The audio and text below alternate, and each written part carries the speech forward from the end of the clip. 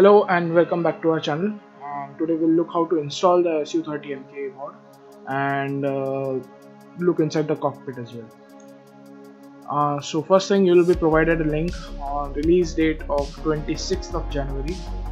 Once you've got the download, just open the folder. You'll find this Su-30 and MK_SFM.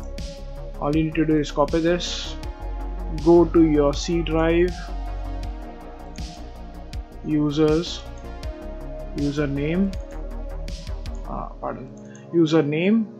saved games, DCS, mods, aircraft, and paste it right here with along your other modes. Inside the mode you should see all these files. So that's it for installation. Next thing we look at is how to configure your aircraft. So as you know, the Su-30 uses FC3 package for its weapon and targeting system. To configure those, you need to select which role you are going to fly. For example, if I plan to fly an air-to-air loadout, if I plan to fly an air-to-air mission, I will select air-to-air and use the Su-33 package. Or if I select air-to-ground, I will use the Su-25T package. So for that, you have to go inside the mod folder, the Su-30 MK_SFM folder, then the config luas. Once you open the config lua, you should see everything over here, along with the names of the aircraft that are inside this mod. So all the aircrafts are described here. So if you want to fly an air-to-ground loadout, you select AG right here, AG, and if you are flying air-to-air loadout using radar and stuff, you have to select AA. The next thing we have to configure is EFM false. So we do not have a perfect EFM right now, it's work in progress much often, but there is an EFM inside our mod package. You can use it if you want, don't use it, it's your choice. Basically we only wanted to do an SFM for now while EFM is in study, but it still has it. So if you turn this value into true, that will enable your EFM and it will give you ability to use EFM. Yeah, remember EFM, when you fly in EFM you will have a subsonic aircraft, but you may be able to perform some complex maneuvers with that using the thrust vector of course. So once this is done, you save it. Rest of the things you don't have to touch. Once multi-crew gets implemented, or if we do implement it before release, all you need to do is turn this value to false. That will enable multi-crew, and remember EFM is supposed to be true when you enable disable FC3. That's it, and now you can turn on DCS.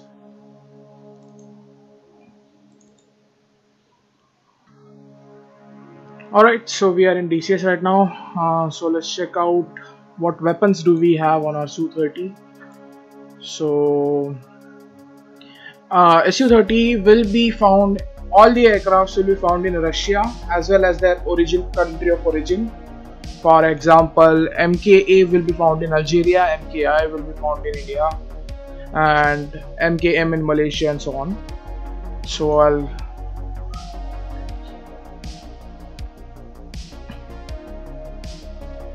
So moving on, let's check out the weapons.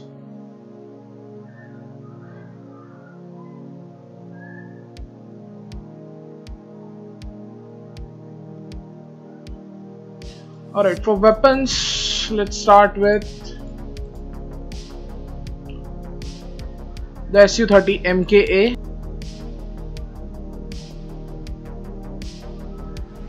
Okay, so for MKA it uses very standard weapons. It has the R73, R77. Remember, R77 and R27E are both custom weapons made by us, not standard ones. Then we've got for air to ground we've got KH-59M, KH-59MK. Some of these weapons are actually more experimental weapons, but we'd like to have it on our mod.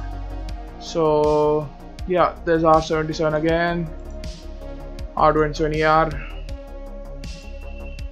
Bombs also, we've got the regular package including cap, B-tabs, all the versions that you would usually see on a Russian aircrafts. There's some pods. Pods are mostly just for showcase. They are not useful in their functional ability, so it's just for showcase. So the next one we have is the MKI. So it has a very interesting weapons package. For short range, we have R73 as our standard heaters. The next we have is the R77. You saw it already. Then we've got I-Derby-ER, 100 km range dual pulse missile, Astra Mark 1. The next one we have is R27EA. This is an experimental weapon that never came into service. It's an active radar R27 that never saw the day of its life, so day of service. So next one we have is R27EP. So EP is passive tracker. It has a passive radar homing. All it does is track the enemy's radar emissions on its terminal phase. So next we have is the ER. Those are the standards we've already seen: ER, R77 and the R77-1. -1 is a little bit better than R77. It has a range about 100 kilometers at least to say. We have some bombs, we have some air to ground weapons. For air to ground, there's an interesting Rudra M1. So this is an anti-radiation missile, has a good range. So the next we have is a SAW pod. This is called the Smart Anti-Airfield Weapon. They are used to destroy targets on the airfield and has 100 kilogram warhead on them. So next thing we have are, for show, we've got some pods here like the lightning pod right here. This is again for show, it's not functional. And we've got BrahMos missile, anti-ship BrahMos missile. Has a range of about 3 to 400 kilometers. This is a fire and forget missile. All you need to do is point it at a direction where the ships are and forget about it. The next thing we have are the regular air to ground missiles. We've got some custom ones like the KH-31AD and the KH-31PD. AD is for anti-ship, PD is for SAMs and other targets. So this one has a little bit higher range compared to KH-31A or KH-31P, and basically it's better than it at least.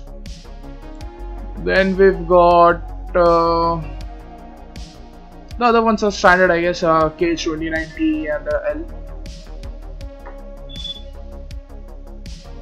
Alright, we haven't added the custom bombs that are usually fired from the MKI or the experimental ones like the Spice 2000, but we'll see that in the future versions.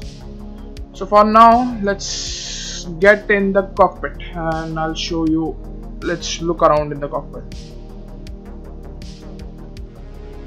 Alright, so we are in DCS right now. As you can see, our cockpit right here. Most of the switches are functional. It's clickable. So for now, you can see on HUD it's showing you a mixture of FC3 HUD along with the custom HUD we've made. So to switch between the HUDs, you can use the switch right here. Right now it's using a custom plus FC3. Once I switch, it will show you the FC3 HUD, and the third one it will show you the custom HUD only. The custom HUD is good enough for navigation, but if you want to switch between the air to ground and air to air stuff, you have to use the custom plus FC3 combination. So the next thing we have is the MFDs right here. It will show you the fuel info. It will show you the TSD. TSD is only for marking your waypoints. It's showing the closest waypoint marked towards Anapa airbase. You can adjust some zoom levels and zoom level right here. A lot of functions need to be added, but we don't have much on info, so it's gonna be just like this. Then we've got the VSD screen. It's the same screen from that one. Then TSD, the RWR screen. You can filter out targets on RWR, like you want to ignore C, just to disable this one. SAM and EWR. Description will be given on the left side right here top. Right now there's no radar contact or radar display illuminating me, so it won't show you anything, but when it displays, it will on the left top, it will show you what type of aircraft or what type of ground asset is it that's illuminating you. Then we've got the fuel page. Some of them are just for show functions, we don't know really about how it works, so it's just that. Fuel, landing gears, system, you know, the systems, you can check it all from here. Then we've got the weapons MASD page. This will show you what weapons you are carrying out right now and what's left. Using this, you can know what you have equipped. Alright, for the data link and threads, you have to switch to MASD page on the screen. The last screen only will show you the MASD page. To enable the data link, you have to select MASD and the DLT. This will show you the data link. Right now we are in nav mode, so it's not showing any contacts, and no, there are no contacts around me as well. So I'll switch to air-to-air here, and now you'll have the situational awareness around you. TGP is when you have selected air to ground. You select TGP, you use this targeting method, and it will show you how to target this. So no function using it right now since we are in air-to-air. Alright, so next things we have instrument lighting right here. These are all functional, basically used at night, so yeah. These are main power switches for your most of the sensors. Then you've got countermeasure dispenser right here.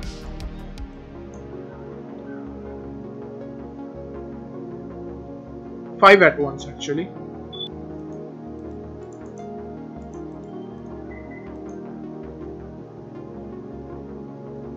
And that's chaff. These are also mounted on your throttle, so you can keybind them. So also for stick, you need to keybind a couple of things in controls. You have to go to adjust controls first and go into access commands. In access command, you shall see FCS pitch axe and SCS roll axe. So you need to add these two values on your stick. For keyboard users, unfortunately, we haven't added it yet, but give us a little bit, we may find some solution for you. For till then, you can use the trim keys to, hotkey the trim hat switches to fly. Just give us a time and we'll create some hotkey binds for that. And then we've got thrust vectoring nozzles implemented. So you turn this switch on and the switch on your stick. Now the thrust vectoring is on.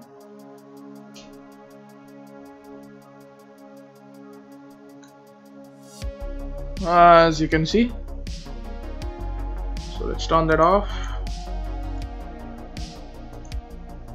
And that takes off the light. To switch between the cockpit, you can switch using 0 on your numpad. Once I press 0, I switch behind. To enable and disable the pilot, you can use Shift P. So this will enable the pilot. Going back to the front seat. The rear seat hasn't been implemented much, but yes, it has some basic functionalities at least. Switch back to the front one. Alright, so I think that's it for now. Next thing we'll look at is a cold start. So it has a proper cold start procedure to turn on all its system. So we'll look at that the next time. Alright, thank you.